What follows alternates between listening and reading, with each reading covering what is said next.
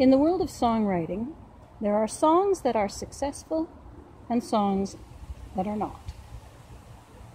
Songs that are artistically successful accomplish what the composer or the songwriter set out to accomplish. They say what the writer wanted to say, and they connect with people in the way that the writer wanted that to happen. And very often, the difference between a successful song and a not so successful song is what we call the hook. A hook is a phrase of words or music or a combination of the two that repeats in just the right way and in the right places in the song, that it snags in your head. And having listened to the song once, your brain starts to anticipate it, starts to expect it. And it's one of those things where you can start singing along with a song before you've really learned it, because the hooks work. For example, don't worry, be happy. Don't worry, be happy now. That is like the hookiest song ever. And once it's in your head, you're probably never, ever going to get it out. So apologies for that. But I bet I made my point. In the song that we're looking at, Holy, Holy, Holy, I think it's safe to say that Holy, Holy, Holy is the hook. It serves that purpose, especially when it's sung to that, as we talked about last week, that tonic major chord that is so easy to recognize, easy to remember, and easy to anticipate. But it's more than that. It's far more than just the hook. It's far more than something that makes the song catchy. Holy, Holy, Holy is one of the most, powerful, precious phrases in the lexicon of Christian worship. We find it in two places in the Bible, in the book of Isaiah and in the book of Revelation, both of which record it as being sung by angels who are in the throne room of God, who are eternally singing the song to him and about him, so that all creation can hear it, and declaring that he is holy, holy, holy. And when we sing this hymn, we are singing the same thing along with them, in unison with them. We are singing, holy, holy, holy Lord God Almighty. That is our song that early in the morning rises to him when we sing, holy, holy, holy. Holy is one of those words that we need to understand. We need to have a definition for this. It's not an easy everyday life metaphor, like Father, like Son. We need to actually ask ourselves, okay, what does that word mean? And when we go into our theological dictionaries and our Bible commentaries, there are sort of two go-to definitions that come into play. The first one is a definition that talks about purity, the absence of sin, the absence of pollution, being in line with God's purposes in the world. Unfortunately, that part of the that definition is often applied negatively and derisively, even when we say things like, oh, he is so holier than thou, by which we mean he is arrogant and he thinks that he is morally superior to the people around him, and he thinks he's always right. He is so holy. The second definition is more to the point. The second definition is that idea of being set apart for God's purposes. The word is applied to Jesus himself, who was perfectly in tune with God's purposes for his life. It's applied to objects, plates and bowls and cups and tables that are made of particular materials in a particular way to a certain standard, and then there are then cleansed and ritually set aside to be used only, directly, in the service of God or in worship. We can use the word holy for spaces and places that we've set apart. Places like the Holy of Holies in the temple, and before that in the tabernacle, which was the deepest place within the building where very few people were allowed to go, and where God was most directly found and experienced. The word can also be used for other people besides Jesus. It can be used throughout Scripture for people who are set apart for God's purposes. People like John the Baptist, who was set apart from before his birth to do God's work in the world. God made him holy. Other people, like for example Moses, had that experience not for their whole life maybe, but for part of their life, when they were called to accomplish something in particular that God wanted done. For Moses, I think that road begins at a particular event that you may be familiar with. We call it the burning bush. The burning bush.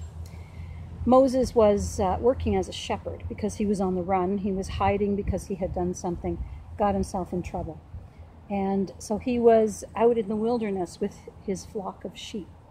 And one day he noticed something weird over there. There was a bush, and it was like glowing or sparkling or flaming or something, but it wasn't burning per se. And he thought, well, that's really weird. So I'm going to go and see what that's all about. So as Moses came closer to that bush, he heard God speak.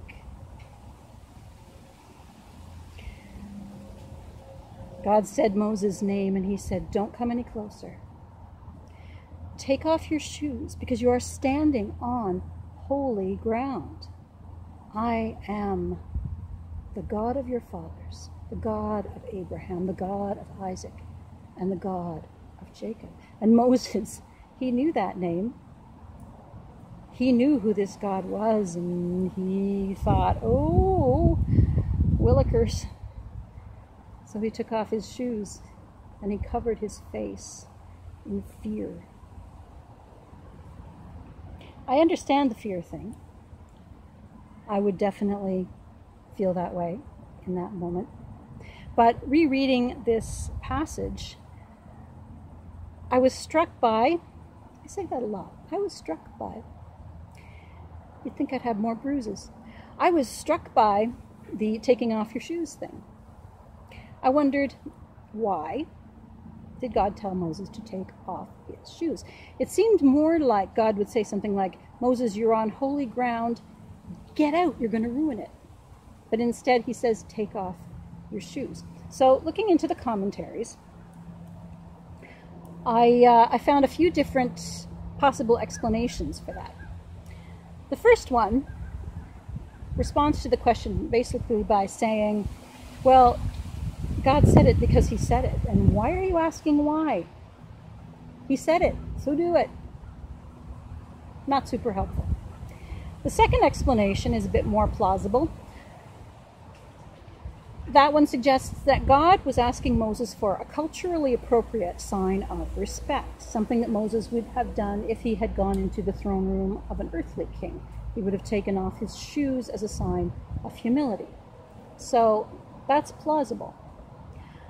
The third one is a little bit more pragmatic.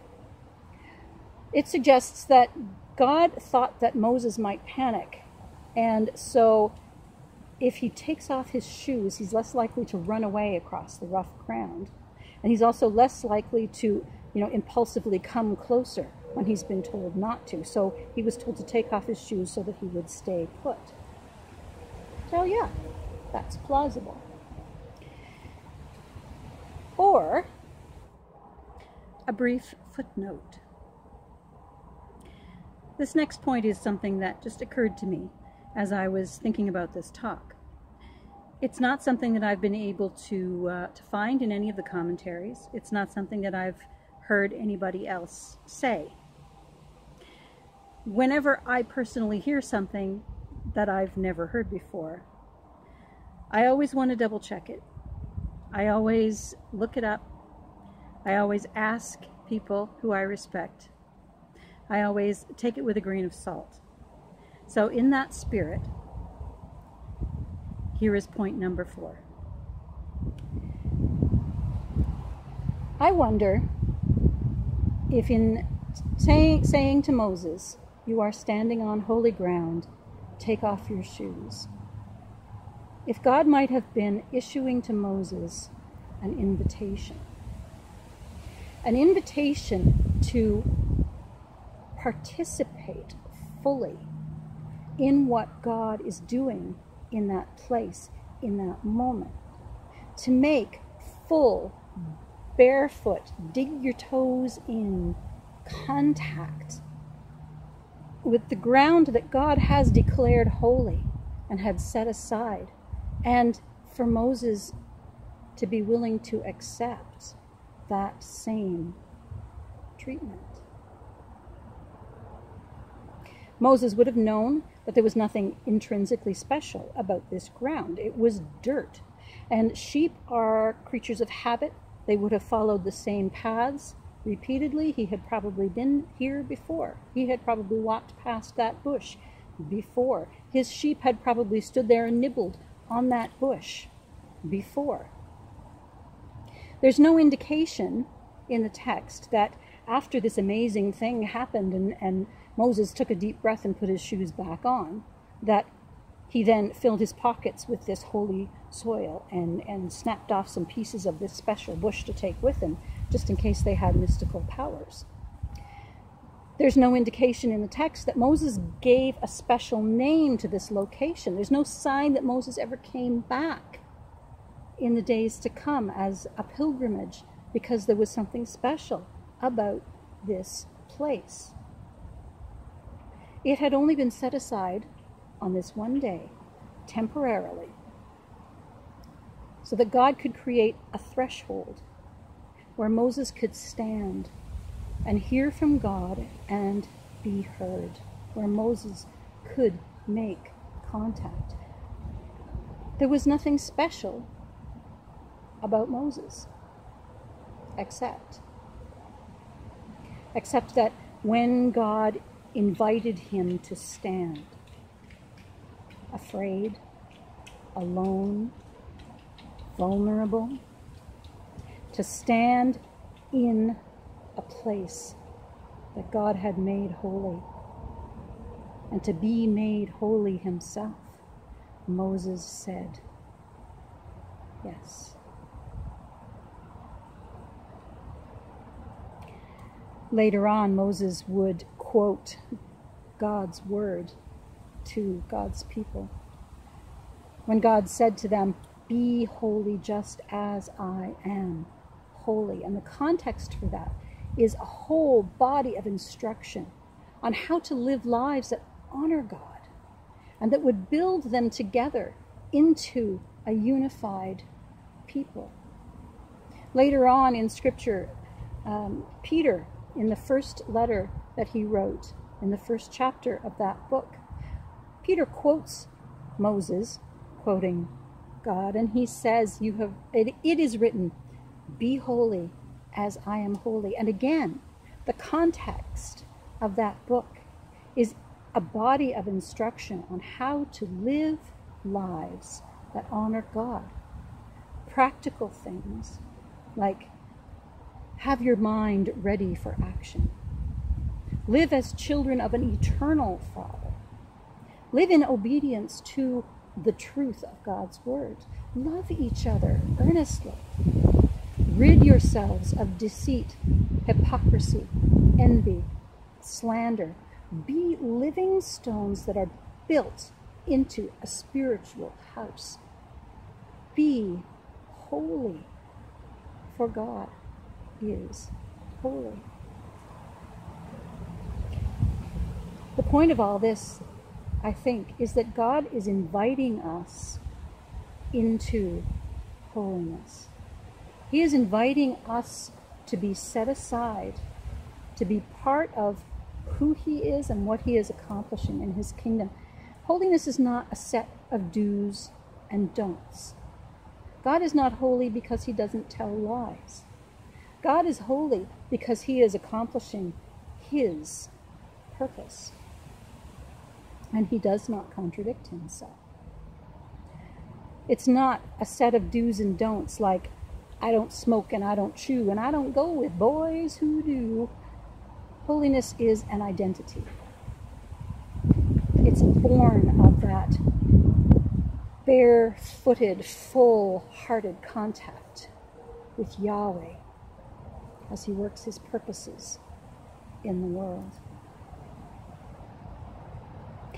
I'm going to end this with some words of Jesus. Just before he went to the cross, just before he fulfilled that purpose for his life, he prayed for his disciples. He prayed for us, literally for you and for me. He prayed that we would be able to follow in Moses' footsteps, to take that step to say yes to God's holiness, to God's set-apartness, God's purposes in the world. This is what he prayed for you and for me. Father, sanctify them, make them holy by the truth. Your word is truth. As you sent me into the world, I am sending them into the world. I sanctify myself. I dedicate myself. I serve you completely with my whole self. I consecrate myself. I make myself holy for them so that they also